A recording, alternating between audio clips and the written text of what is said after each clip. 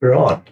Good afternoon or good evening, everyone, depending on where you are. We are in Taos, New Mexico, and we are being hosted by the Helene Wurlitzer Foundation of New Mexico, where we're in residence preparing Silvain, our opera, which we hope those of you in Washington and New York will see on January 2nd and 3rd, and in New York on January 7th. I am here. This is a little bit different than our other online series in that I am here with our guest speakers in the same room. And I'd like to first introduce Maria Mondragon-Valdez, who is from San Luis and who is both an historian and a community activist and just a really interesting person. Mm-hmm. And similarly, to my left is Tania Hernández Velasco, and Tania is the director of our Silvain, our opera, and she hails from Mexico City, and Maria will be telling us a little about the history of San Luis, which inspired the setting of our Silvain. And Tania will tell us a bit about her own filmmaking and the film in which when I saw it, inspired me to ask her to direct Silvain. We're always trying, when we look at a new opera, we're trying to identify the major themes. And the major themes in this opera are, of course, the issue of being able to use land and then being denied the ability to use land that you've always been able to use. And then this kind of wonderful familial reconciliation. And so I think those themes are something which Tania will tell us about in her own film. But one of the things we found out when we were looking at the history of San Luis was that unknown to us, there was an enormous French influence here in the 19th century. And so that led to a rather specific situation between the people of San Luis and the various owners of property that is a situation that's gone on to the present day. So I'd like to ask Maria Mondragon to begin by telling us about that history of San Luis and how it takes us up to the present. At the end of our presentation, we will have, in this instance, I will be texted your questions if you put your questions into the chat, and then I can put them to either of our guests, and we can discuss or answer them.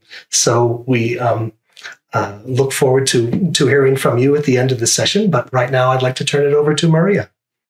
Well, thank you, Brian. Again, my name is Maria Mondragon-Valdez. I'm a multi-generation resident of Costilla County, which lays 60 miles north of Taos in the uplands that used to be the Taos Valley of New Mexico. We were actually in New Mexico until 1861. The way that this little community got started, it's a series of little villages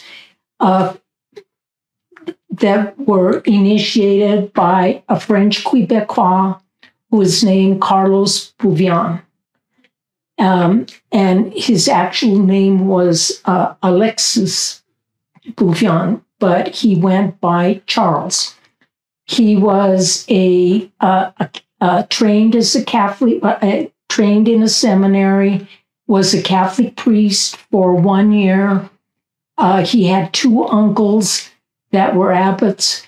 But what was interesting about Carlos Beaubien, he was from Nicollet, Quebec, near the St. Lawrence River. He lived on a manor. And because of that, he had this experience of living in a space that had long lots, which were also called ribbon communities. And these long lots were actually German in origin in medieval period.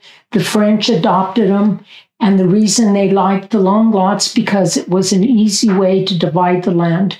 So Carlos Beaubien lived actually on a manor in Nicolette, became a priest, left within a year, just said, this isn't for me, even though his family had decided since he was a little boy that he was going to be a priest.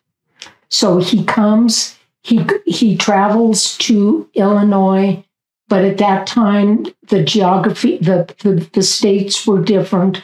So it was really near St. Louis, Missouri. So he went to this community that had long lots, the division of land that were long and narrow lots. He lived there for possibly 2 years, then he was a trapper. Many Frenchmen of that era became trappers because that was the way to make money and to expand. And beaver trapping was a way to create to make hats for Europeans. And prior to this, all of the European beaver, because that's what these top hats and all Napoleon had a beaver hat. He actually had like many hats, and when he died, he took a beaver hat to his grave. So all these French men were trapping beaver for the European market, for the elite aristocratic class, and the royalty all used beaver hats. And so how that ties into where I live is that we were beaver habitat here in southern Colorado, northern New Mexico. All the French came in from French Canadians came in to the Rocky Mountain, the southern Rocky Mountains, because of the lure of beaver. They made a lot of money. Carlos Beaubien, so if he left when he was 20, he came into Missouri when he was 21, 22, was trapping with other French, many Quebecois from French Louisiana, and they were running out of beaver. Basically, they overtrapped. So they had to have a new habitat. So they came into New Mexico, and that's how they arrived in Taos in 1821 after the opening of the Santa Fe Trail. Prior to this, the Spanish didn't want the French coming in. We were surrounded by the North Americanos, the North Americans, the French, and so the Spanish didn't want trade. But after 1821, they overthrew the royalty in Mexico. The French came in because they wanted trade. The New Mexicans wanted trade. So that's how the French ended up in the Taos Valley more than any place else in New Mexico, because we were the uplands habitat. We had the streams and many beaver. Within a decade, the beaver were all overtrapped. So then they went from trapping beaver to trading. So they brought all these trade items into the uplands from St. Louis, Missouri. And this was all interconnected to all the very astute, very educated French people, French Canadians that came into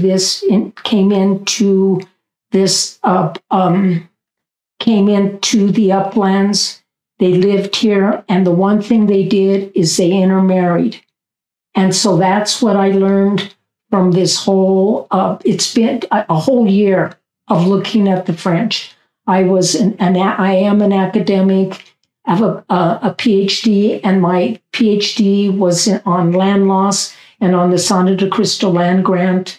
And my son and my husband and I have family, and we're all interrelated. that moved as settlers into the uplands. But the reason we were able to, that people went to the uplands, and it wasn't the reason, it was the push by the French to get Spanish and Mexican land grants, which were in, that's how they settled New Mexico, is for land grants. The issue is with our land grant, it wasn't a normal size land grant. It was 1 million acres on the Sangre de Cristo mountain range. On the west side of the Sangre de Cristo mountain range, Carlos Beaubien ended up owning 1 million acres. On the east side, he ended up owning even more acreage. When he died, when he was 64, he was the largest landowner in the United States. But he had many silent partners, the Mexican governor, many other French Quebecois, and the one person that I was very interested in is Silvain. So we had all these very astute men, and many of them, which I was a little bit shocked to find out, all had gone to the seminary and left. So they knew Latin, they knew French, they learned Spanish, and some of them knew sign language because they were doing trading with all the Native Americans. And this area is very unique because we have the Taos Pueblo, and these were sedentary Pueblo people, and surrounding this Latino population that came in 1598 into New Mexico, stayed for 80 years, and then they were too brutal, as many colonials were at that time. The Pueblos revolted, pushed them out, actually killed 400 colonists and nearly all the priests. And they moved southward to El Paso and the Juarez area, and they founded that. 12 years later, they come back to reconquest. But when they come back, some of them learned their lesson, and you couldn't be brutal. You couldn't have a required tribute of the Taos sedentary, and it wasn't only Taos; it were all the Pueblos, and they were having them do tribute. They had to do cornmeal. They had to weave blankets. They had to be servants, and that all stopped when they came back. But this is by the time they came up in 1598. Not everybody was pure European. They were already mixed we were Mexican Indian mixed bloods. And then by every time they came to a location, they intermingled. And we have all of these mixed bloods. So we're a mestizo population mainly. But we have all of this other blood, and one of the DNAs that we have is French. And it's because the majority of the French were here because of the habitat. And so that was part of our story. So here this little area is with all this trappers coming in the 1820s, intermarrying. And by intermarrying, they intermarried into the largest families. That's how they got a political foothold into this community. And eventually they got these huge land grants that I just told you about, nearly the largest property owners in the whole United States. When Carlos Beaubien came within 20 years, he went from coming in with, yes, he came in with money, but he became in his day and age, a multi-millionaire. And so he took, in order to have the land, he had to occupy the land and he had to take settlers. And so the settlers he took mainly initially were from the Taos Valley and some from the Rio Riba, which is an adjacent area. And so that's how our families came from the Taos up into what is now southern Colorado. When Carlos Beaubien went into the Rio Culebra Basin, which is where we come from, there were, me and my husband, there were created 7 little villages. And he was a very astute person, a big micromanager. He gave people long lots. He gave people deeds. And the way they gave the long lots is they paced them out just like they did in French Quebecois. So they created ribbon farms, and people had deeds. They were all in Spanish. And he was a previously an alcalde, which was like a mayor, but also like a judge. So he became very powerful in 2 decades. And people had been here for generations. They could never have the power that he got in the short period of time that he did, with a cluster of individuals around him, very astute people that were very educated, again, could speak Latin, could read, could write, and that was something very different than the majority of the population.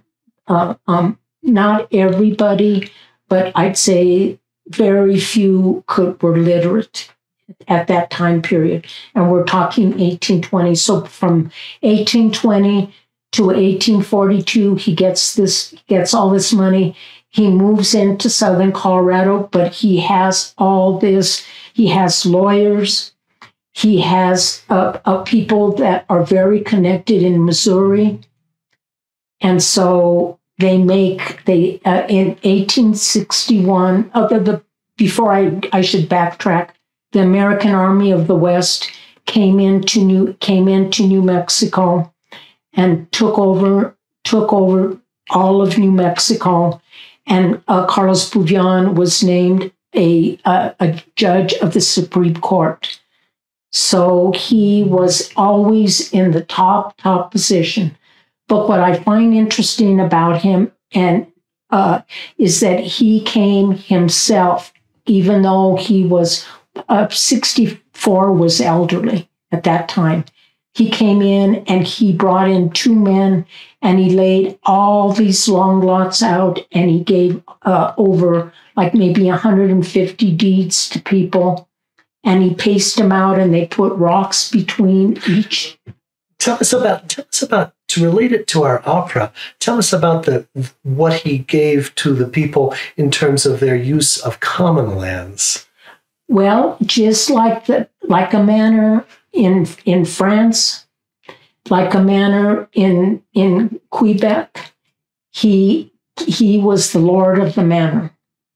He required a church, and he gave the church already their land. He gave a mill site, because that's what you had to do if you lived on a manor. You had to have a way to give back to the lord of the manor. So you grew food, and then you gave a percentage back, or you gave them back in a percentage of your crop. He gave. When you live on a manor, you had obligations. The lord of the manor had obligations, but you that lived on the manor had obligations. So the lord had to give you a safe place and protect you. But you, as a resident of the manor, you had to have your bows, your arrows, your spears. You had to build roads. And if you were too elderly, then you had to pay somebody to do it for you. So I think and in fact, last week we ended up talking quite a bit about that manorial system, and I think but tell us specifically about both the ejido and the common land in San Luis and the mountain that was used and allowed by Beaubien to the people were allowed to use that land even though they didn't own it. Besides giving everybody a piece of property, which is what he did, and a church and a mill site, he gave them two open spaces. One, the uplands, to gather wood, to hunt, to fish. And then he gave them access to the lowlands, which was what we call a vega, which is just a meadowland. You could not have pigs, you could not have sheep, but you could have the milk cows and the mamas and the babies of the cows. And everybody got that because that was your survival. Access to the uplands in the good weather, and then the lowlands for your animals during the winter. So if you lived within our little 7 villages, you knew where to go to church, you knew where to take your wheat to get it milled, you knew you had a piece of property, you knew you had to build roads, but you had also access to all of this land. And that all worked until Carlos Beaubien died in 1864. He wasn't by any means perfect at all. And he was surrounded because of the amount of land that he owned by speculators. And he was also a speculator. He was not an innocent guy either. So he allowed these people to use these lands, but what happened when he died? Who took possession and what did they do? Well, when he died, he made a grave error. He divided the land before he died among his family. He gave a lot of long lots to his friends and to his cohorts and to his wife's large extended family. But he also gave a large chunk of land to the first territorial governor of Colorado, William Gilpin.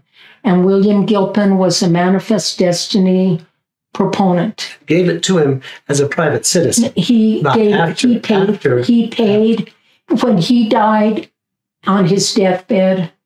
He said, "I want you to sell X amount of land to William Gilpin." And then with the money, the family divvied up the cash that William Gilpin paid, and he paid next to nothing for it. I can't remember how many cents an acre. So then what did Gilpin do with the land, and what did he allow or not allow the people of San Luis to do? He immediately started speculating.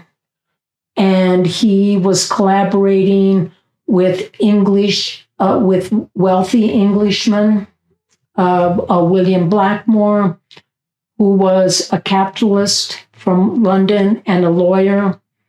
We had the military that had to come in to be able to settle the land. We were surrounded by the Utes, and the Jicarilla Apache were there. So in a way, it's kind of what happened in Palestine when people came in and occupied. It was a similar thing. They came in, they occupied somebody else's land, and they got removed. The Utes were removed. But in order to do that, he gave a large chunk of land to the U.S. Military for 25 years for $1 for 25 years. So, but then he got it back. But so the whole thing is to protect the settlers, to protect the villages. But then he undid it because he was surrounded by speculators because of the amount of land, the largest landowner in the United States. So let's jump forward then to your childhood, because there's a series of American owners, And then in around 1960, tell us about what happened when Jack Taylor fenced off this land. Well, after Beaubien died and Gilpin died, many other speculators came in, like a whole myriad of speculators. They never paid taxes, or when they paid taxes, they'd go bankrupt and they'd reform organization after organization. They tried to bring the Dutch in. That didn't work. They tried to bring in a German community. That didn't work. So they had all these schemes, but the one group that was there constantly were the settlers that had come in originally from Taos. So here we go to 1960. The uplands was still open. The lowlands were open. When I grew up, we would go every Sunday in the nice weather like this to the uplands. My grandfather would go fishing. We'd sit there, wait for him. We'd have a family picnic. The whole town did it. Nearly the whole town would go there like it was a ritual, or maybe 3 months out of the year. It was a community space for weekends. But then, when in 1960, Jack Taylor, whose ancestor was Zachary Taylor, the President of the United States, bought the land. He was from North Carolina. And within a year... He was a lumberman, right? He was a lumberman from North Carolina. Within a year, he fenced off the land. He got all these lawyers, and he proceeded to do a Torrance Title Act to protect the land that he bought and to perfect his title. Because when he bought the land, he knew that it came with the rights of the people. It was right in the deed. It's subject to the rights of local people, not to own the land, but an easement to use the land. So that's how I grew up, is with huge common land with a legal easement. So if you lived there, you could go, but you couldn't own it, but you could go on the land and use it. This was a mountain. So what was the effect of him fencing it off? You had talked to me about a great out-migration of people from San Luis. We had the largest out-migration in the state of Colorado. And was that because they were denied use of the property in some... How was that? You had mentioned that people could no longer gather wood to heat their homes. And as we know, the valley is the coldest place in the United States on a regular basis in the winter. But even more than that, everybody were sheepmen. So they went to the uplands to take their sheep, and they did it very smart, because we're at 7,000. Where I live is 8,000. I think 10 in elevation. So as you go up higher, we're one of Colorado's 5 highest peaks. So it's a high elevated land. So they take their sheep incrementally, and then they let them graze. So they acclimate. Then they take them up a little higher, let them graze. The sheep would acclimate. Then they'd stay up there with their sheep in the sheep camp. So when they closed off the land, they lost their sheep. So all the sheepmen went under. My dad, who had a little business, people couldn't pay their bills because they couldn't sell their sheep. We were one of the areas with the big that were, we produced the wool for the Civil War, for blankets and for clothing because of the sheep. So the sheep were the mainstay of the community and for blankets. So when Jack Taylor did that, and when people started going out of business, presumably there's an enormous amount of resentment. And I know this came to a violent head. Can you tell us a little about that? Within a year of him being there was guns, and he was just a really, and this is well documented, he was a Southern racist. and he had some very racist attitudes toward Mexican people of Mexican descent, and with a Southern drawl. He was just an obnoxious. Well, the drawl, of course, is not associated specifically. but that made it worse because that's what got people angry. So he came in, closed the uplands. Then within a year, there were 3 men at Thanksgiving looking for a cow that got loose. And so they went at the uplands Thanksgiving. It was cold up there, and they were around the fire. They found him, Taylor, in there, and his men found him. They pistol whipped him in November in the evening. Threw him in the back of the truck. Drove very slowly to town. And told the sheriff, "You arrest him." Well, they arrested Taylor and his men. I totally remember it like it was yesterday because we lived across the street from the sheriff's office and catty corner across the street. The town filled up with men. They were angry. They were ready to lynch him. They threw a rope, and the sheriff had to, because he was protecting him, had to come out with a double-barrel shotgun and try to break it up. So they took the men to the hospital, left Taylor and his men in jail, and they had to protect him because they were gonna do him in. Now let's jump forward. We know that Taylor won the battle in the short term after he got out of jail, but there was a case, an important legal case in America called Lobato versus Taylor, which was initiated, in the 1980s? 1990s. And can you tell us a little about this and its eventual resolution? Well, the only way that Lobato v. Taylor actually happened was because of Hawkes v. Taylor, Pablita Hawkes v. Taylor, and that was the one in the early 1960s.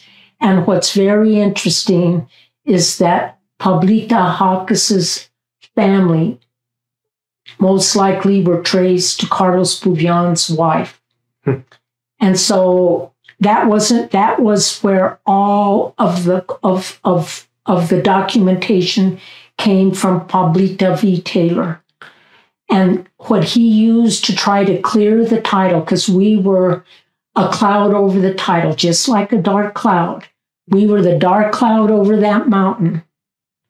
And the way he got rid of it, he used a Torrance Title Act, which was a very seldom used title clearance act that they used in New Zealand and Australia to take Indigenous people's land. You had 90 days to challenge it. So Taylor comes in with lawyers, 90 days to challenge. He only served a 200 of over nearly 2,000 people with notice, and he served the other part of notice in a newspaper of very small circulation in English. So people didn't know what was happening. So that started the ball rolling in 1960. So that case of the Torrance title action and the way that it was illegally done, and all the judges that were compromised and that were part of that, including a Supreme Court Justice of the United States, that eventually became a Supreme Court Justice.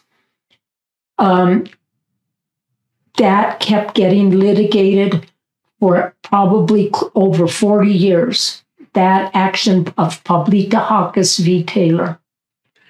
And so by the time Lobato v. Taylor happened, this was already challenged in court many, many times by something like 21 judges said no, they denied it. But the local people said, no, we have rights, we know, we have property. we have use rights. So it went from this violent confrontation to a continual legal.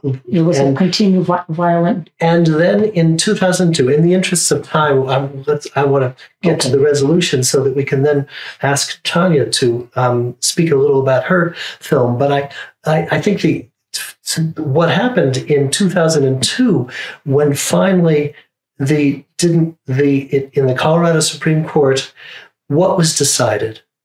The Colorado Supreme Court said it's undeniable. They had to admit it, that there was judicial impropriety with all the judges, with the lawyers, that the Torrance Title Act violated the Constitution because not everybody was given notice.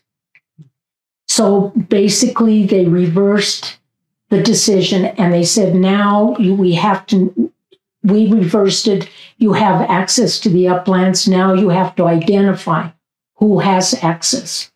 So I wrote 2 expert witness reports trying to help, and many other people did. I'm not the only one. And we had the best legal team that stuck by us. So there were local people that ended up becoming activists. We ended up having to become lawyers, even though we weren't lawyers. We ended up getting just like totally immersed in this land grant in order to fight off speculators. But I should tell you that we have over 40,000 absentee landowners in Costilla County. We have all these subdivisions. I think that needs some explanation, because these huge land grants were then, some of them were then subdivided and sold off as acreages. But let's focus for a minute on the, what is it, 80-some thousand acres, which is the Mount Culebra behind San Luis. And the resolution in 2002 was a court resolution which gave you all certain rights. However, the conflict hasn't really ended with that, did it? Because Taylor, then the land was sold again, correct? And each new owner seems to try to challenge the same court win on the part of the San Luis. Well, every time an owner thinks that the court is going to rule against them, they sell the land. It's a habitual. So it's a pattern. We have all these patterns with these upland owners. We had an owner from Enron, a Taiwanese owner from Enron, and Lupai. And I have to say, the one good thing that I did in my whole life was to find a whistleblower that blew the whistle on Lupai. And that's how he was exposed. And this made national. The one thing about this land grant, through time, it's been in the national newspapers, and we've been called, we had range wars, we had all kinds of violence, because now we have a gate that's even higher.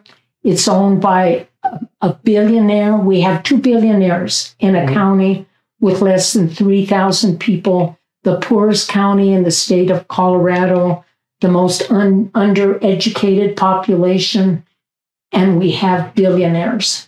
And it's all because we ended up having 1 million acres. There's very little of public lands, which is totally different than Taos has public lands, a lot of public lands. We have very little public lands because in Colorado, the private property was sacrosanct. And I should, maybe kind of in closing, just to tell people how the conflict is ongoing. Maria's husband took us to a Morada, which is essentially a lay church for the religion, in the lay religion in the area of the penitentes. And right next to the Morada has been erected within the last year, a huge fence, which actively prevents the people in the Morada are used to at Easter processing up the Calvario, up on the hill. And this just puts a fence right that disallows that. That's just one of the many things which is you're still dealing with, aren't you? Well, they went to court because of we're dealing with this. Well, Arnie is, but I'm the helping to write letters and behind the scenes. Us and Ma doing bad thing. The good, bad. Good comeback. The good kind of. But we're trying to challenge him. He lives in Texas. He won't give anybody the time of day. They have drones. They have video. They went to court in September, and they had something like 600 videos of people doing illegal things. So yeah. So they're just it's harassment. So even though we have access to the uplands, he has bodyguards. They're patrolling, and he has houses up there. He does not comply with land use regulations. He just does his own thing. So I think the point here really is that there's this legacy of the land grants and this land loss conflict, which is now 160 years old, and even with some court resolution, it's not entirely resolved. And I think with that, I'd like to turn it over to Tania for a kind of a different story about land loss, which is perhaps a story of the movement from rural populations to urban populations in Mexico that you and your family have experienced,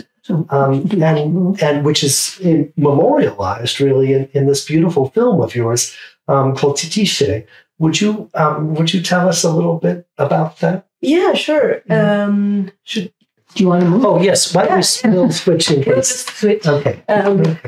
For a moment. So thank you for having me here. It's a wonderful moment to be able to also share and listen to all of Maria's experiences and to gather inspiration from how this community has defended their land and has defended a traditional relationship with land work and community building. For me, definitely,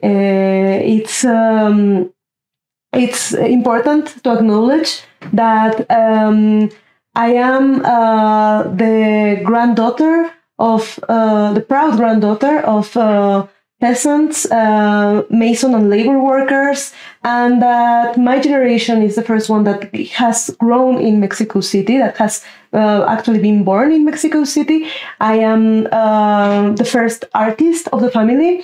And to me, it has been the challenge, I think, of a lifetime to translate the experiences of my family to languages that I can share with others, with the visual and the sound imagery. I have to say this has not always been so. I have not really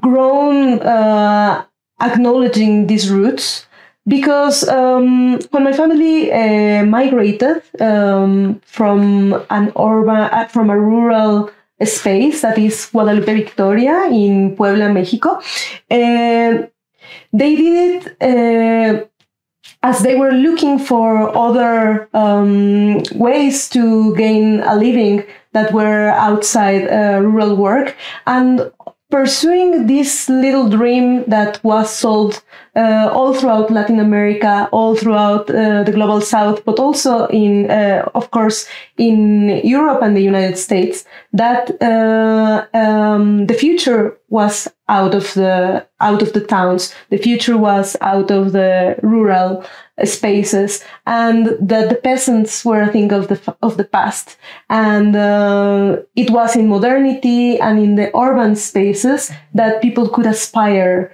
to a better living and to get a place in the future, no? So my family, my mother and her brothers and sisters migrated to Mexico City, and my brothers and I, we were raised very far away from our peasant roots. We actually went to this private school where I could tell that my family was rather different than a lot of the kids that attended there. Not only we were our skin was darker, but some of their ways, their daily life ways, were very different to ours. And still, I could not name what was the difference. It was only until time passed and I decided to study film, I decided to study documentary film, that I kind of started like looking up at my family's history and trying to learn if there was something that I could take from there and make it a part of my creation. That I started listening, I think, more and more to the elders around me. So when in one of the birthdays of my grandfather, I had a beautiful conversation with him. He told me that he was very sad and very worried that there was no one in our family that would continue with his knowledge and his labor. And own his land. And yeah, exactly. But especially he was worried about the passing of the knowledge. And I think that was the moment when I told him I was interested in doing a documentary film with him, so that we could record his experiences and we could share it with others. Unfortunately, time passed and my grandfather passed away before I could do this film. But this promise stayed and lingered and haunted me, honestly, because I really didn't know how to make a film about him and his legacy, but without him. And there was a window of possibility that opened to me when my mother said, I would love to make a last harvest because there is no one else who will work this land and will probably, and your grandmother wants to sell it. I want to make a symbolic bean harvest. So I will just put my savings there, and also that, you can record this, at least it's not much, but it's something. And so we together, along with my grandmother, ventured in this last bean harvest. I should say, you did have some film of your grandfather too, though. Some pictures of him in the film. That's not your grandfather? No, that's not my grandfather. No, certainly not. It's your. No. I don't.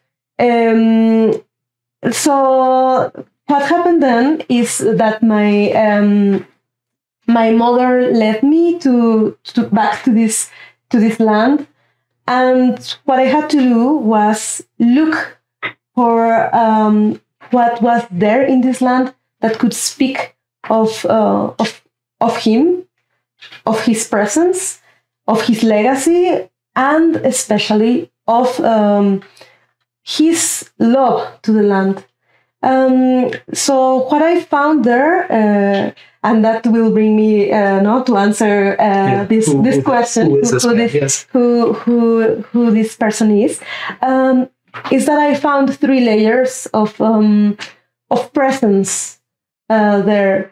There were the layer of the very small seeds and their rhythm and their kind of secrets. birds and like in the layer of the small birds, animals, and the small, very small inhabitants, even the sprouts of beans as they start growing up. And also the very majestic and very gigantic layer of skies, sunrise, sunsets, the moon, the sun, and I started kind of spending time and listening and watching this landscape, and I. Along with the company of my mother and my grandmother, I started getting some kind of messages of the presence of my grandfather. And that's really the belief in the village. And that's really the belief of my grandmother and my mother, is that after a peasant dies, the next harvest is a bountiful harvest, because he's there taking care of what has been planted.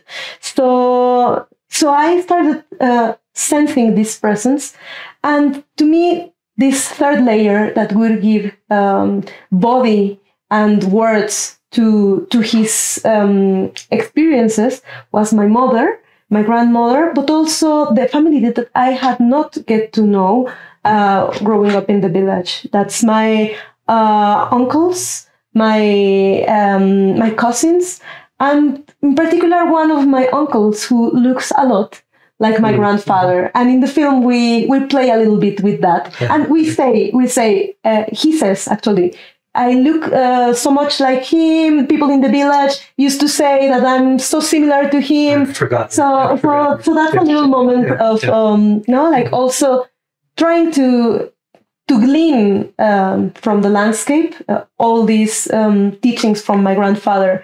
And really, Titixe, what it means is what is left after a harvest.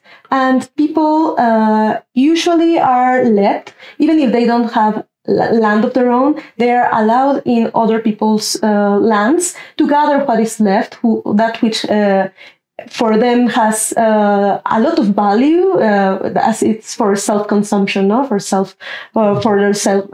their own use.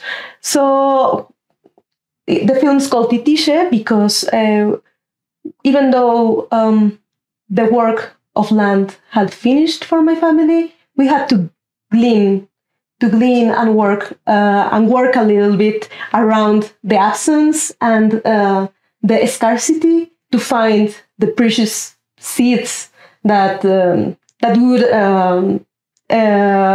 we could pass to other generations.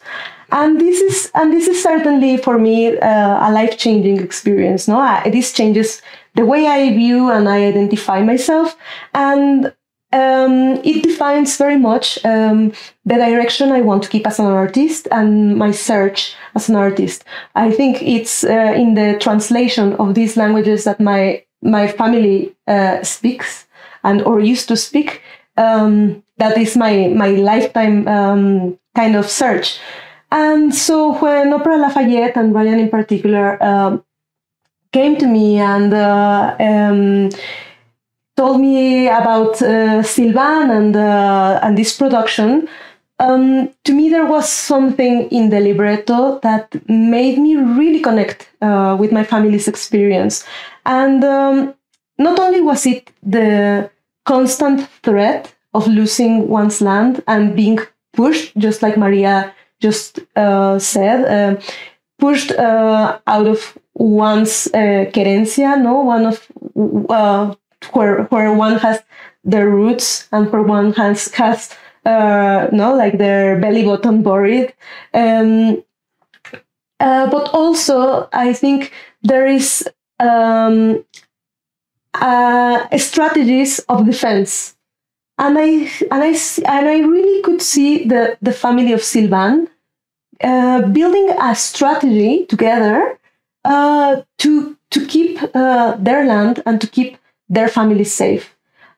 So to me, in order to connect to this libretto in particular, I wanted to really think of them as land defenders, as people who are putting the body and putting their lives to defend what I wouldn't say theirs, but what they take care of. And this really, to me, I want just to expand for a moment in one very famous motto of the Mexican Revolution, which is no, la tierra es de quien la trabaja, the land is of those who work it. But I would expand it to the land is of those who work it and take care of it, because it's not only a matter of work, it's also a matter of care. And I think traditional peasants and people who have this lasting experience with the land are very wise in the sense that they know that if they care for the land will care for them. And it's a two-way relationship. And this is very different to the idea of ownership and exploitation that modernity has sold us around land, which is, I will take whatever land gives me in my lifetime and I will exploit it and I will keep everybody else out, because what I care for is not the land, it's the product of the land. And not even the product, but what I can sell from it, so I can become richer, or I can have another position in my life. And so to me, that was something that really connected in the libretto. So for my work in Silvain, I have been gathering these lessons that Titixe taught me. And the first of them, I think, is the relationship of man and women who work the land with nature. There is an indivisibility of how people who traditionally work the land experience nature. It's in the way they read the skies, that they know that, how rains are going to come this year. Of course, all of this has been really put at risk with climate change, no? But and if I could interrupt you just for a moment, because if people have to go in a couple of minutes, I wanted to make a couple of points to tie the two of you and your experiences together. And then if people would like to stay on, please, I hope you'll finish your thought. But I just wanted to let our audience know that this will be the first opera in which we use projections. And so Tania has created many, both, and taken some from her movie Titixe, but also taken much film of the San Luis Valley, where Maria is from, and in fact from her and her husband's farm. And so those images will be used in our production, which is one way I wanted to connect the experiences of both of you. But for those of you who can stay with us a little longer, I hope you'll do two things. One is listen to Tania finish your thought when I give it back to you. But then also, if you'll put a few questions that you might have into the chat, then I'll be able to read them on my phone, and we'll be able to respond to them. So please, I'm sorry for interrupting. No, that was precisely what I was going to say. Okay. No, yeah. Okay. Just that this indivisibility of the experience of nature really has a sensorial component to it. No, there's touch, there's the gaze, there's the smell of the earth. And in film, especially in Titixe, we try to do that through sound and through the texture of land, texture of the seeds. And that was something that for me was very important for Silvain. And as you mentioned, the element of projections are an ever-present exploration of nature in our production. There's a wonderful scene for those, to give away one image, is when the young couple is about to get married, and there's this sort of this celebratory moment. You see these beans being thrown up into the air and coming down, and it is a wonderful energy and to it. It's great to for us as musicians and singers to look at what you've created for each scene and have it and work with it and be inspired. Thank you. Another of the lessons that I learned in Titixe, and that is really the legacy of my family, is the dignity that comes with working the land. It doesn't mean that people who work the land do not have a sense of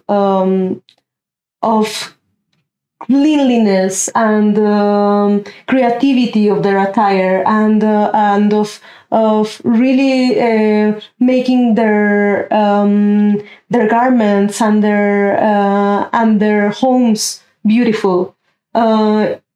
Their lives are austere, definitely. There are limitations, but there is a sense of dignity, and there is a sense of, okay, this is Sunday, we'll go to church, we're going to use our best galas. Our daughter's getting married. Okay, we'll do something beautiful. We'll everyone in the community will chip in, and we'll have a lovely wedding feast. And it won't, and it will be bountiful. And I think that was something that I also wanted to bring to Silvain. Not to have the peasants in rags. Yes, attires that are worn. Yes, something that is definitely identifiable in terms of class. But to have beauty and dignity there. Which gives me the opportunity to make a plug for next week, when we will have two members of the Taos Pueblo, one Taos Pueblo elder speaking about reclamation of Blue Lake, but also our costume designer, Patricia Mikers, with whom you've had such a nice rapport. And Her work is in just creating beautiful. these imaginative costumes that give, I think, a sense of what you're talking about. Definitely, of dignity, and I would also add, in the case of her work, joy. And the third lesson that I could, I have 3 and 4. Third and fourth. The third one would be the role of women. The role of women in peasant communities. The Mexican Revolution and a lot of peasant revolutions in the world have always put the image of the peasant as a male figure, like this super strong man. We know about Zapata, we know about and Mexican muralists, for example, really put the peasant, the peasant as a man, And when I was first approaching my work in Titixe, I thought it was the case. But as more and more I heard my mother and my grandmother talk about their experiences, and for example, just hearing also Maria and her own experiences, the work for the land for women is double. Not only do they have to, of course, do reproductive work and care work, administrative work, but they also participate in the labor of the fields. My mother used to go to to help in the fields before going to school. So the family is really the unit of work. Libretto gave you this opportunity in a sense, because even though it's called Silvain, it should be called Elena or Hélène, because in fact, the Silvain's wife is there throughout the opera and sings more than he, and speaks more than he, and is involved in every situation. She's the real protagonist, to be honest. And and when you approached to me with the libretto, if that piece wouldn't have been there, to me it would have been probably harder to connect and to accept the venture into but really the character of Elena to me is very familiar. It reminds me of my mother. It reminds me of my grandmother. It reminds me of people like Maria, who really are first in line defending their families and their land. And I think that really, really made me think about all of these women all over the world who are doing this work. As we know right now, there are a lot of indigenous lands and lands who are being threatened by interests of multinational and imperialist forces, and the women are usually there in the first line of combat, and traditionally they are not depicted as land defenders. I think it's also a lot of how indigenous women have taught us to listen and to really, really recognize women as them being in the first line of land defending. So to me, that's also super important, like women defending the land. And the final one, and with this I will end, is the sense of community. And I think something that to me is really touching in this story, because in the end we see this is the story of two well-born people who come to a peasant community and who have been welcomed by this community. And why have they been welcomed by this community, whereas perhaps others wouldn't have been welcomed? I think there's a sense of humbleness and gratitude and a real recognition of who the land belongs to. They really don't. They might acknowledge that there's a landlord, like this guy, French guy, who by means of luck and birth, and especially like a fiction, like these fictions of how people get their hands on land. There are human fictions that we tell ourselves to really justify property, and these people, Elena and Silvain, I think they really acknowledge that the land is actually from the community. They are all the time being very grateful and saying how Basil and his family have made them welcome and have helped them survive. And yeah, I think that to me that's very touching and very important, because not only is this something that in the past peasants have really organized and made sure the community's well-being allowed them, for example, for certain uses of land that were shared, but sometimes even like picking harvests, you need a lot of labor to pick harvests, and people can go to my harvest this weekend and then on to the neighbor's harvest next weekend. Right. The way people work for each other and with each other on a regular basis is kind of extraordinary in rural communities. Absolutely. They depend on each other. They depend on each other, and they depend on the land. So the care is goes on these two directions. So there to me is something that I think really positions our production socially and politically in a very precise moment where we need it. I think now with the climate crisis and capitalism really hitting the wall of how there seems no possible continuation in the way we exploit our world and the way the system exploits people. Communal use of lands, care for each other, community as a force, and the acknowledgement of the strength of those who are willing to defend these ways. I think it really is a beacon of light towards the future.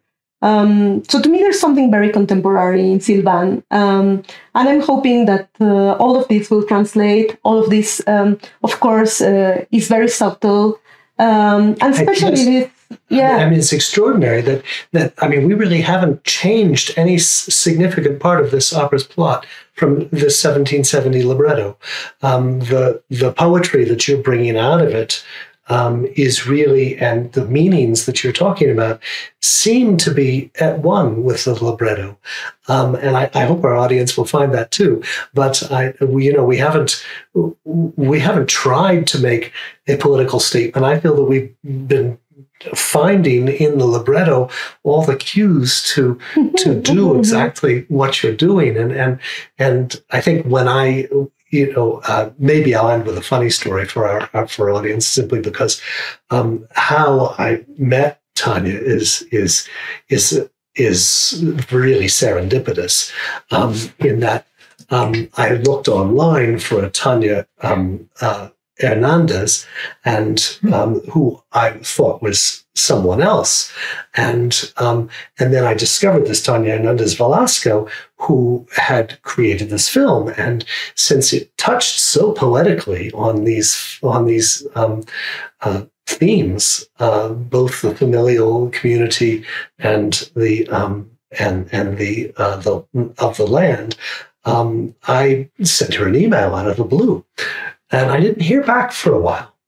And finally I heard back with, a certain amount of questions, directing an opera and all this. And it wasn't until I think we got together the second or third time. We were here in New Mexico a year ago, when Tania turned to me, she says, I have to tell you that when I received that email from you, I thought it was a scam. But in fact, it was such an elaborate scam about asking me to direct an opera about land, about land and family relations that. Yeah. I thought you had done a good job at stalking me and kind of made a really tailor-made. And I barely look at the internet, so I couldn't have stalked you. I don't even know Instagram or Facebook or all that stuff. Definitely. No, I just wanted to add just a final note. And I think this Silvain has a beautiful ending in the sense that there is a reconciliation, a family reconciliation, a tender one. Mm-hmm. And it certainly raises questions to me, as how as different, what is needed for reconciliation when we share territories. And I think perhaps this is an open question, this is certainly the take on Silvain is certainly timely, to the moment and to the kind of stories that were told, but to me it really gives this question back, what do we need to do to I don't know if the reconciliation is a word, but it's but what do we need to do to live in a territory together? What do certain people need to do? And what does the landlord need to do in order to live to live in peace?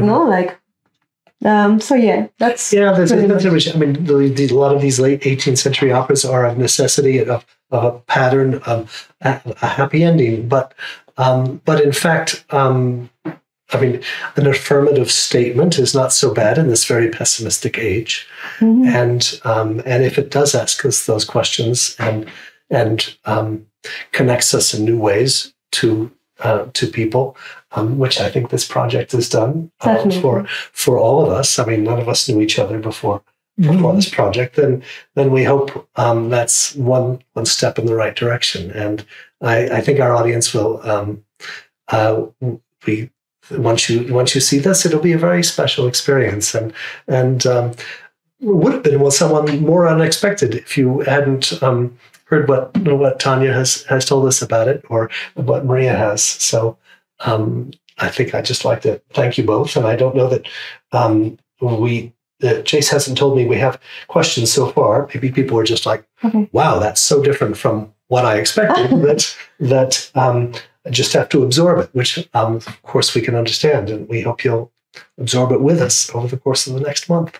So shall we cut it out at that, and hope to see everyone next week? We'll, as I mentioned, we'll have Gilbert Suazo, an elder from the Taos Pueblo, speaking about a different way of looking at land, and one that's thousands of years old, and from the Pueblo's point of view. And then Patricia, and how she incorporates her love of the land, her connection to the land, to her costumes. Well, someone out there was happy to be with us, so we hope the rest of you are too. So, thank you all.